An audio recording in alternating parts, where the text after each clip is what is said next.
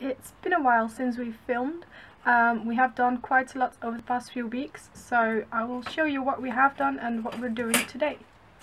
So the first thing that we did was cutting these cork insulation plates to size, and they were then glued to these parts of this wall and the entirety of the other wall. And the insulation index of this product is similar to all other standard insulation, but it's much more sustainable, so that's why we chose to use this. As you can see, this is quite a difficult wall to insulate using plates, so since we can't install solid plates all the way up here, we decided to use cork snippets. So this entire thing is filled with cork snippets, and then we use Reflectix just as a barrier. We could have used anything. It's not for insulation. It's just to fix this as a solid piece. One thing we do still have to do is fill up these gaps, because we didn't cut this at a slanted angle because that's way too difficult, because this all crumbles as you cut it. So we decided to do a straight edge and fill this up with different material, but we're not sure how we will do that yet. We also worked on a structure for the ceiling, so we have beams all the way along to the front.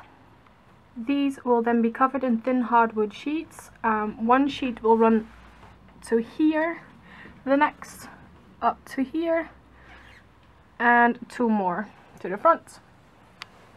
And we will be using the same cork plates on the walls as well as on the ceiling. We also worked on the front of the van. We treated the rust, we painted the entire floor white. We then covered it in a thin layer of industrial cork, which is quite flexible, so it's easier to work with on a flooring that has to have a thin layer of insulation. And we then covered it in fabric, car fabric, and reinstalled the bench. So the bench is back in place, and we also have rubber mats in the front. All we have to do is connect the car batteries, and then we can install the driver's seat. So today we are working on this right wall.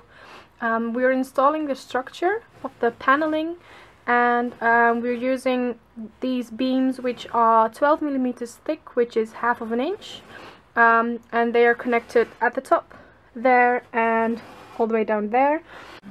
Now, since the wall isn't straight, every 2 inches we made a small cut, I think a third of the depth. And this way it's easier to bend, but we didn't have to use a thinner material, so we still have quite a strong structure. So Jordi is now working on the second one.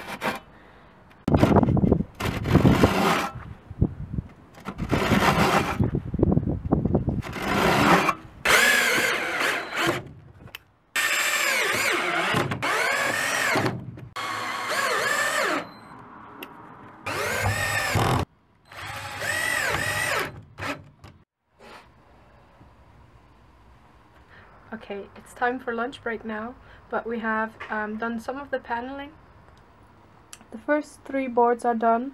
We will take them inside and then cover them in oil, but for now we will cut every single one till the ceiling and take them inside. But first it's time for lunch.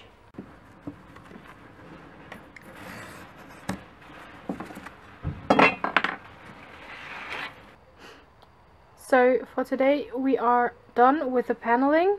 We won't be doing more because it's quite unstable to keep building up, and that means that we can't get that edge straight.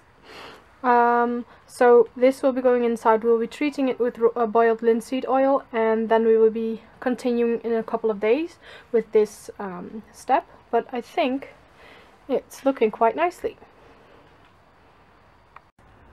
It's now the next day. Yesterday we mainly worked on the paneling, as you guys saw, and afterwards Jordi also worked on the wiring.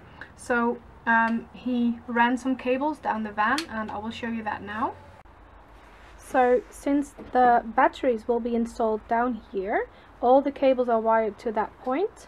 Some of them are wired all the way along to the front of the van. The cables here on the left are used for the fan. That cable over there is used for some LED lights, as well as one cable over here. Down there we have the wiring for the fridge, and Jordi's now working on cable for the solar panels. So this is what the van looks like right now.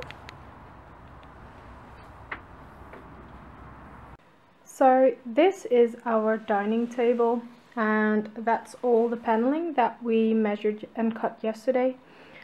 So we varnished it with one layer of oiled linseed oil.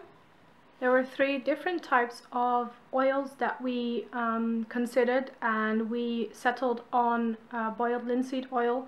We'll write a blog post on the paneling eventually and explain our reasoning behind choosing for this oil, but this was the type that's most suitable to us.